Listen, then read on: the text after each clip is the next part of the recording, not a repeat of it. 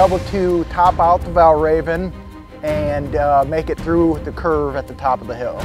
Once they have connected the piece together, they use certain tools to make sure that each track section is within a tolerance that makes for a smooth ride. A typical adjustment will take 45 minutes to an hour before you can actually tighten the connection to its proper torque value. In order for the ride to support itself, you have to build from the bottom of the drop element to the top of the drop element. Once that's in place, you can connect the drop element itself to the drop feature as well as the lift hill. The ride's design has a larger box beam than other coasters. That allows for the column spacing to be spread further apart.